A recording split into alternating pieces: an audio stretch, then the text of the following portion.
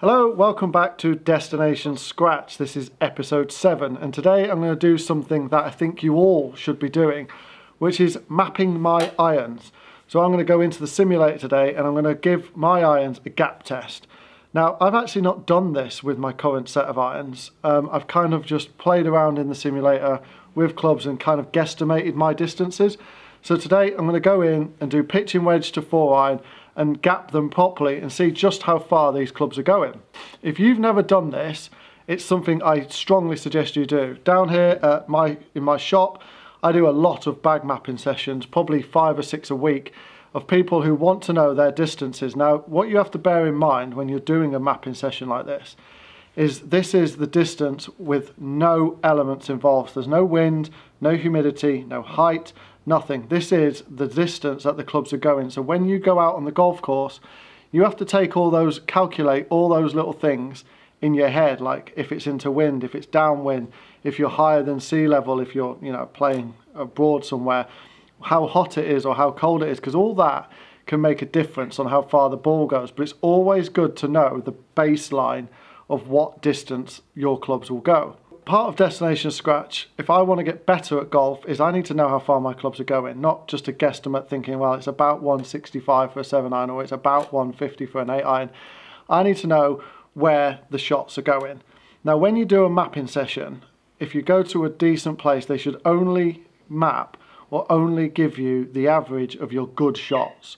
So like here, for example, we do 5 shots per club, although I'm only going to do 3 today. We do 5 shots per club and then the system picks the best 3. But what I do is I make sure there's 5 good shots in there, because what we don't want to be doing is mapping your fats, your thins, your duffs, your shanks, because it's pointless knowing how far they go. You want to know how far your good shots go, not how far your bad shots go. You can work out, you don't want to be playing for your bad shots. You want to be playing for the good shots. That's my opinion anyway. Is like if I've got 150, I know my 8-iron goes 150, I'm hitting an 8-iron. If I fat it, thin it, chunk it, whatever, that's down to me, it's not down to the club.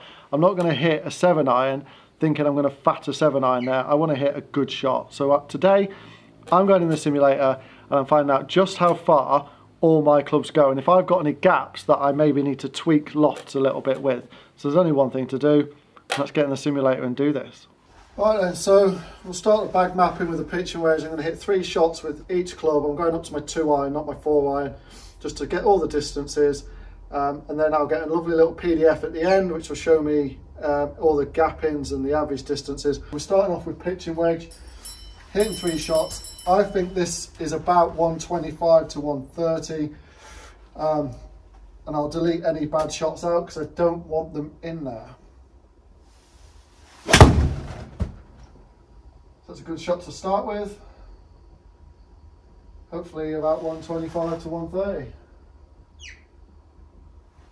Exactly what I'm looking for. So in theory, I know this distance, I don't need to hit the other two, but we'll quickly hit them anyway.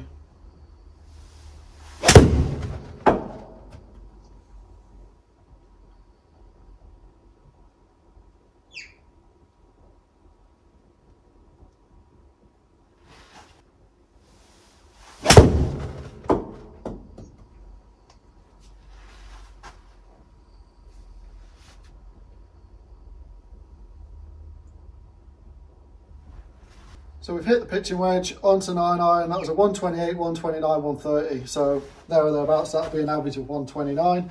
So 9-iron now, I'm hoping is about a 140 to 145 club.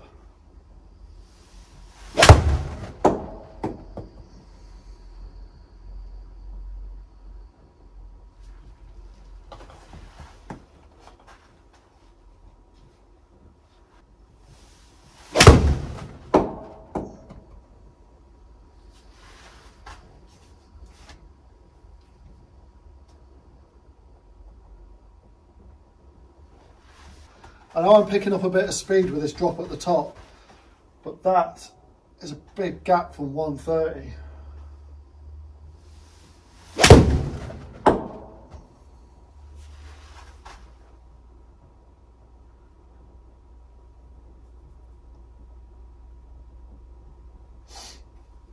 Moving on to 8-iron. 155 is where I'm probably expecting this to go, maybe 160 at a push.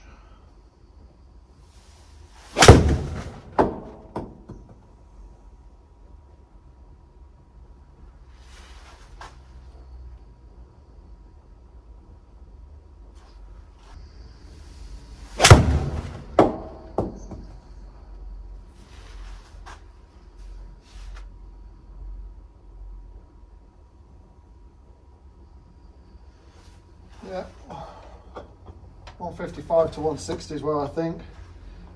Obviously it's strike dependent, so this is just an average, it's something for me to work on.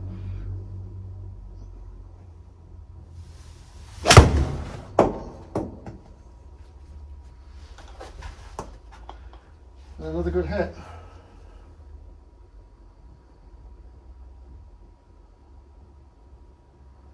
Seven iron then, 170 is where I think I want this to be.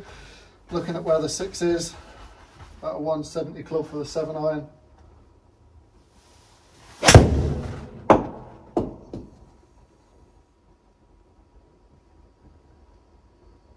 Didn't really get all of that one.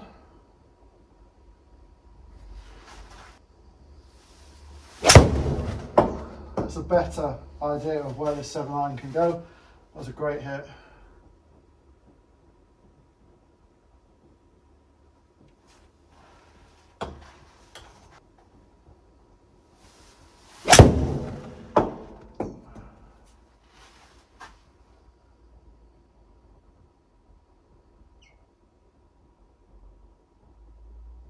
Yeah.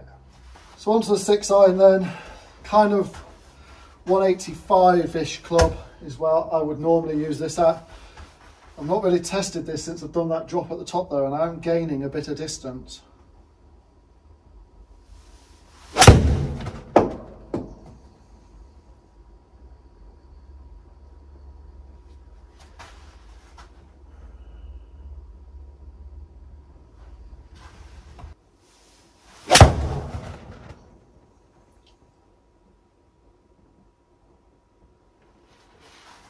Bit of a pull there.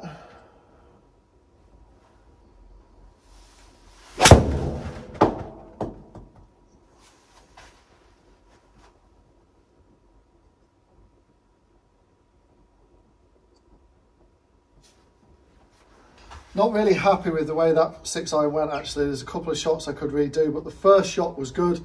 So I'll use that as the gapping shot when it comes to looking at it at the end. Right, 5 iron. This used to be about 195, is what I think. That's going to be a good reflection on where this 5 iron goes.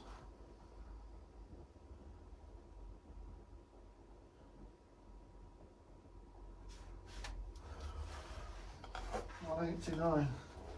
That's pretty close to the 6 actually.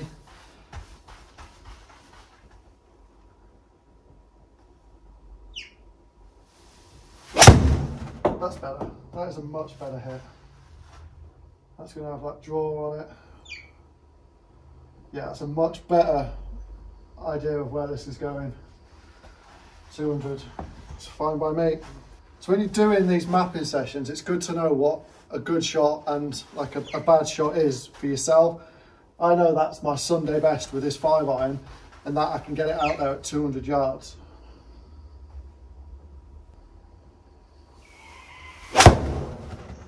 That's a thin bullet.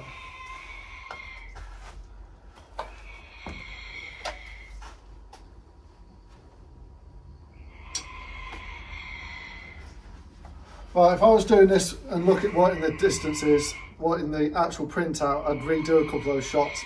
But having that one good shot in there means I can analyse that and know what the distances are. Right, 4 iron, probably about 205 it was, but looking at them, probably want this to be about 210 now to have warrant it being in the bag.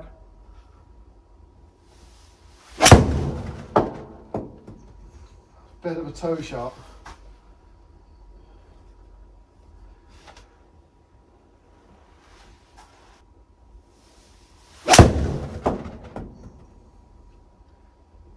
Not too bad.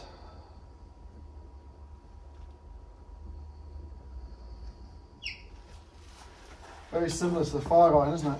Very similar. A bit lower spinning than the 5. Come on, let's get a good one out of this.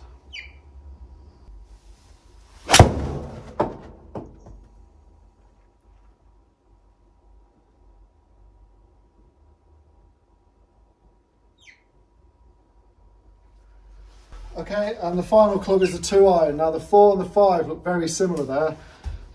So we'll have a look at the end and possibly discuss that. Right, 2-iron last.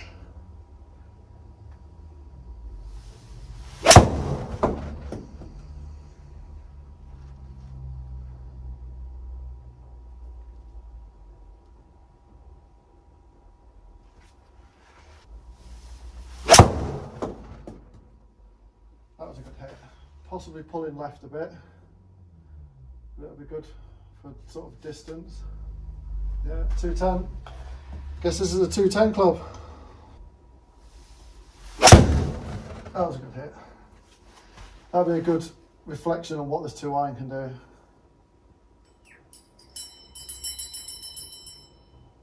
Yeah, that's fine. That's good. So that's the bag map. We'll go down into the data and have a look at it and see where I can make improvements or whether I need to maybe change some clubs. Right, so that's a bag map. Obviously it's a quicker version of a bag map that I've just used for the benefit of this video. If I was doing this with somebody properly, then the chances are they're not going to get as many good strikes in a row as I got. I was quite lucky there apart from a few doffs. So this can take up to about an hour, maybe a little bit longer, depending on how many clubs in the bag they are, because we do a full bag map. But what we'll do is I just want to check where my irons are, so we'll take a look at the data here and see where improvements can be made or where any adjustments to lofts can possibly be looked at. So this first screen here is a little bit of just an overview. So you can see there that the pitching wedge 9-iron, 8-iron, 7-iron, 6-iron, 5-iron, there's quite good gapping in there, but then the 4's quite close, and then the 2-iron is a little bit further out, but I'd expect that because there's a gap for a 3-iron there. So looking at that, it's quite good, the gapping on the club. So my average club gap is 12.1 yards, which is perfect for me. The closest gap is 5 yards, which is a little bit too close, which we'll need to look at a little bit further. So pitching wedge, average carry 129, very consistent, 128, 129, 130. So, you know, 130 club, which is perfect. 9-iron, average carry 143. So we've got 139, 140, 147. I'd take that average of 143, and just if I can step on it a little bit, then I can probably gain a few more yards out of there. 8-iron 157, that's a 14-yard gap between the 9 and the 8, which is, it's not great, but the problem is I can get one out there at 162, so I maybe need to look at that 9-8 and maybe just weaken the 8 1 degree possibly, just to bring that a little bit closer. 7-iron 168, 11-yard gap, perfect. If I weaken that 8, that'll probably be about a 12 to 13-yard gap, and then it'd be the same the other way. So definitely they're there or thereabouts when it comes to sort of the lower end. I know where the gaps are. And if I need to step on one, I can get it out there at 177. 6-iron, 14-yard gap, 182, perfect. You know, these are working exactly where I'd want them to be. 5-iron, 190. Now I would expect these gaps to be a little bit lower as we get into the longer irons, because the lofts do get closer from like 4 degrees difference to 3. So this is exactly what I'd expect. 190, and I can get it out there at 199 if I need to, but I think 190 is about right for the 5-iron. 4-iron 195, there was a 188 in there that brought it down. It's a 200-yard club. Looking at the 5-iron at 190, the 4-iron is a 200-yard club, so that first one was just not a great hit. So, you know, the gap in there is perfect. And then 2-iron is 214. I'd say it's more 220. It's more that last shot is more where the 2-iron is at 220. And then obviously 200 to 220, if I had a 3-iron, that would be in the middle there, but I don't have a 3-iron. I have a 4-iron and then a 2-iron, and I have a hybrid for that versatility, which I can either get out there. I'd say that's normally 210 to 215 carry at a 20 degree. But I can step on it and get it out there a little bit more. But it's that versatility off the fairway or out the rough that I want that in there instead of having a 3-iron. So there you go, there is a bag mapping for Destination Scratch. That's my irons mapped. I now know if I take that out on the course, I can take the calculations of wind, speed, humidity, heat, you know, upslope, downslope, all them sort of things, and I know my baseline distances for my irons now, which is perfect. So what I'm going to do is I'm going to write them down, or get a black Sharpie and do what Lee Westwood does and write them on the back of the clubs, which is possibly an option I think I might go for. So I might write them on so I know if I've got a yardage I can just look at the club and I know which is the right club for it, taking into account all the elements. I hope that's been of some benefit to you. If you are interested in a bag mapping, you are in the Plymouth area, hit me up, get you down here, we can cover that. But if you're not, visit any of your local pros or anything like that and get a mapping session done. It is well worth doing just to know how far you hit those irons, woods, everything. It's just, you know, the more knowledge you've got, you take out into the course, the better your golf's going to be. There's going to be no guesswork. You're going to know exactly what your yardages are. As for me, it's interesting that that drop at the top has gained me a little bit more yardage on some of the irons that I wasn't expecting or what I'm not used to. So I'm going to have to account for that now when I play golf. But it's good that the distances, the spin rates and the gapping is consistent. So I know I don't have to make any adjustments to my irons, maybe the 8, but that just, instead before I do that, I'm just going to tinker and make sure it wasn't down to strike before I start making any adjustments. The same as the 5 and the 4, they're very close on this test, but I just think it was down to strike. I think 190, 200 is perfect for those two clubs. Otherwise, I'll see you next time on Destination Scratch episode 8. Don't know what that'll be yet. And also remember, if you do want to win a Strixon utility iron, some balls and a glove, click the card up here, go to one of my other Destination Scratch videos, and once I hit 5,000 subscribers, that will be given away to one lucky person who comments on that video. So head over there, comment on that video, watch it, and good luck to you, and I'll speak to you all again very, very soon.